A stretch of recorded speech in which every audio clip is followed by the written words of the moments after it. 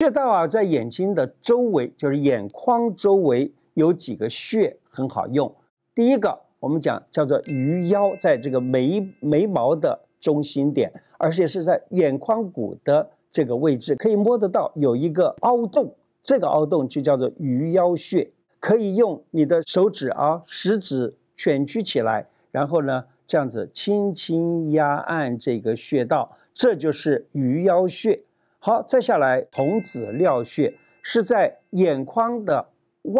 外侧，也是一样，在眼眶骨上面可以摸得到一个凹进去的凹槽，这个是童子髎穴。再下来眼眶的正下方啊，也是眼眶骨正下方有一个穴叫承泣穴，它也是有个凹洞，可以轻轻的压按。还有呢，在眼睛的内侧这个地方，鼻梁骨上头啊，或者说是眼眶骨的内侧，那么这里呢也有一个凹洞，这个凹洞叫做睛明穴。然后呢，再来就是在眉头这里有个穴叫暂竹穴。好，这几个穴我们可以这样子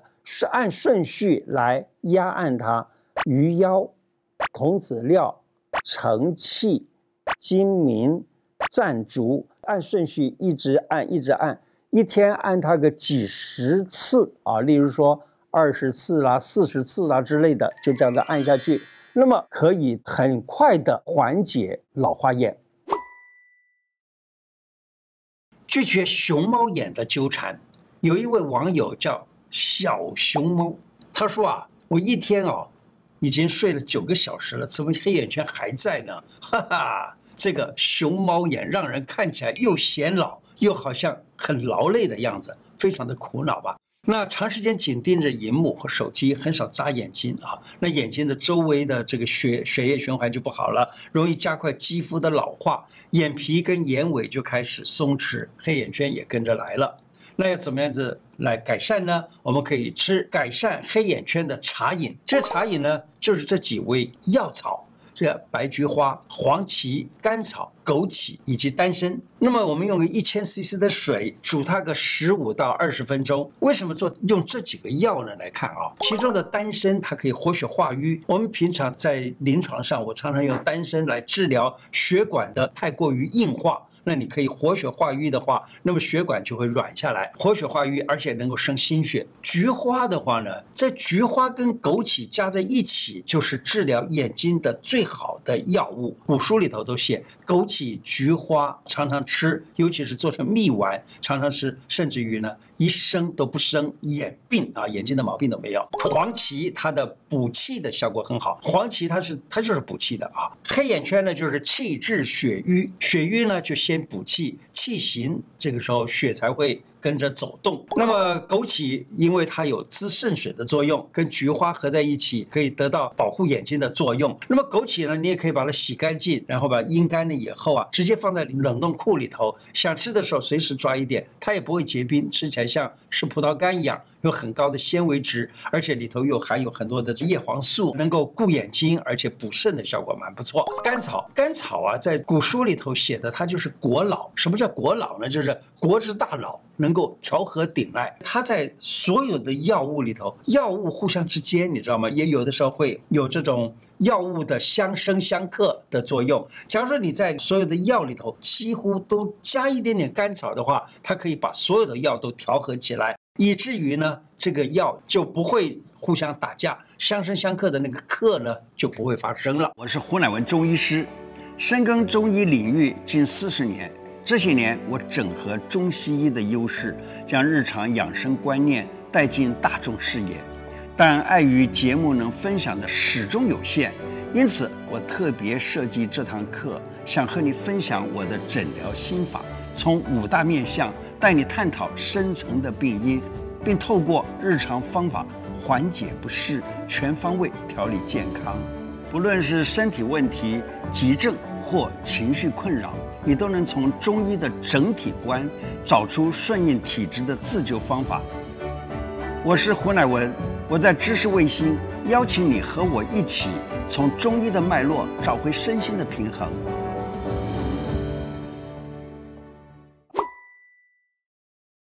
眼睛疲劳会出现干涩、酸、流眼泪等等现象，尤其是有视力上的毛病，更容易发生眼睛干涩的问题。因为使用视力时要非常的专注，那就更容易产生干涩的现象。中医看眼睛的问题总是从肝心脾肺肾五脏来看或者是跟六腑，就是五脏配合的六腑。六腑呢，就是肝就是配合的是胆心就是小肠等等那么从五脏六腑和12经络的寒热虚实来看这个事情。眼睛呢，我们一般认为和肝经以及肾经这2条经络最为密切，当然了，它跟心经也有点关系最重要的还是肝和肾。前面我不是讲过吗？可以按一按大拇指按这个食指按小指这就是脾肝肾都一起在管制到了。那大部分的眼睛有老花状况的人，多半都是肾虚假如说晚上太晚睡，到了子时丑时呢，就到胆肝的这个时间。你假如说在这个时间你不好好的睡觉的话，那么你就把肾也伤到了，把你的肝也伤到了。因此呢，这种人就容易眼睛发红，而且酸涩。更糟糕的是疲劳，而且觉得很累，而且呢火气也很旺。人的气血变化在子时走入胆丑时走入肝那么这个很容易造成肝火胆火。所以呢，在肝胆这2个地方，我们假如说可能的话，可以放点血。当然了，这个放血也要找比较专业能够帮你做这个事情的医生但是你也不要说是一定要医生给你做这些，因为医生有的时候他也不会说是因为你讲什么他就做。还有呢，就是可以多吃香蕉，多吃香蕉可以防止眼睛干涩。在电脑前面工作的太久，常常会眼睛干涩疼痛。如果呢在工作的时候带几根香蕉，这香蕉又可以帮助你解饿，缓解这个眼睛干涩等等这个症状。香蕉里面还含有很多的钾可以帮助人排出多余的盐分，让身体达到钾钠的平衡，缓解眼睛的不适。不过刚才讲的这个含钾多的话，假如这个人有点肾脏病，医生可能就会劝你不要吃香蕉。这个你就是另外你要听其他医生讲的这那此外呢，香蕉里面还含有很多的贝塔胡萝卜素。当人体缺乏这种东西的时候，眼睛也会觉得疼痛干涩，眼珠子没有光多吃香蕉就可以减轻这些症状，还可以在一定的程度上缓解眼睛疲劳，避免眼睛过度的衰老。跟大家讲一个眼力的训练。你知道现在的孩子常常都因为读书读得太近，然后呢容易得所谓的近视眼。我记得以前在读好像是列子还是哪一本书里头有这样子一套方法，教人怎么样射箭。他教他射箭的时候，他说你每天去看先看一个很细的枝子，你就看那个是枝子的顶尖那个地方。你假如能够把那个顶尖的位置看得很大很大，像个大篮球一样那么大了的话呢，你就开始再看更小的东西，像是麦子的麦穗那个尖芒，你要是能够看到像篮球一样那么大的话，那你射箭一定是非常的准了有这样子的一套教法。你没有那个条件去看所谓的麦芒等等的时候呢，你可以怎么样？在野外，然后呢眼睛看远处，也许远处有一个建筑物，建筑物上头呢有个避雷针，那你就好好的看那个避雷针，看它的那个最尖端那个地方，就这样子经常的这样看那个地方，看久了以后呢，你已经眼睛的焦距可以对得非常的准了的时候，你再回头看大概在1尺左右的东西，你也是一样把焦距再看清楚，然后现在在这里看得清楚了以后，再回头看刚才那一个，然后呢一样的聚焦远地，再聚焦近地，再聚焦远地，再聚焦近地。这样子的话呢，你的眼睛上的这个所谓的睫状肌它就可以很快的收缩跟放松很快的收缩放松。这样子的话呢，你要看什么东西就一眼就看得清清楚楚了。这样子也是一个训练眼睛的很不错的方法。现在的孩子写字或者是读书有时候会发生问题。为什么呢？你看小孩子因为很小的时候就让他学习用笔，结果呢他可能因为手指头的力量不够，因此拿笔的时候拿的比较在笔尖部分，这样来写字。这样写字的时候眼睛看不见会怎么样呢？就会这样子低头看，这低头就可能造成将来得近视的状态。除了这以外，还有就是读书，有的时候小孩子懒一点没有关系，懒一点就休息，就不要再继续读书都可以可是呢，小孩子不是，他懒一点呢，就把头整个低下来，这样子来看书。这样子的话呢，那个眼睛因为长期的要适应于看这么近的东西，于是呢，眼睛也就变成了所谓的近视。后天近视，因为长时间的看近，眼睛有一个结构叫做水晶体，水晶体的外围叫做睫状肌，这个睫状肌呢，它会收缩或者是放松，在收缩过度或者是放松过度都是不好的。因为展延过度或者是放松过度，这样子呢，将来就失去弹性，因此呢，就变成了近视眼。现在回答观众在网络上给我们的问题啊，有一个观众写了，请问孩子眼睛一个正常，另一个是0.5，这属于假性近视吗？要怎么做才能让视力恢复呢？孩子却很少接触3C哦。好，这个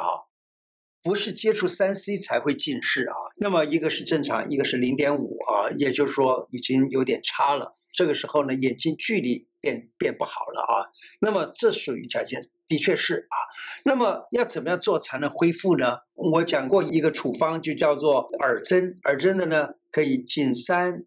视神经以及眼肌这3个穴道，例如说左边眼睛是0.5啊，你说左边耳朵上面的刚才讲的这几个穴道呢，就经常的压按，或者是给它贴一个磁珠，在颈三贴一个磁珠，在视神经贴一个磁珠，以及在眼睛贴一个磁珠。贴了以后，让它把这一只坏的这个眼睛呢，把它轻轻的遮住。遮住的时候，让它自己压这个穴道。就压刚才讲的这3个穴道，大约半个钟头左右，再张开眼睛，它这个左边眼睛，就是这只坏的眼睛呢，就跟前面那只眼睛会比较平衡了。假如2只眼睛都有近视的现象，包括一个，例如说一个0.8，另外一个也是0.8，好，假如说是这样子的话，你2边眼睛都这样子，就2边耳朵的这个穴道都这样子去做，那么会得到比较好的结果。今天的内容就说到这里了，喜欢我的节目吗？如果喜欢，请记得按订阅，并且加小铃铛。另外，我的脸书胡乃文开讲常常都有不同的内容推荐给大家，也欢迎大家按赞加入，谢谢大家，拜拜。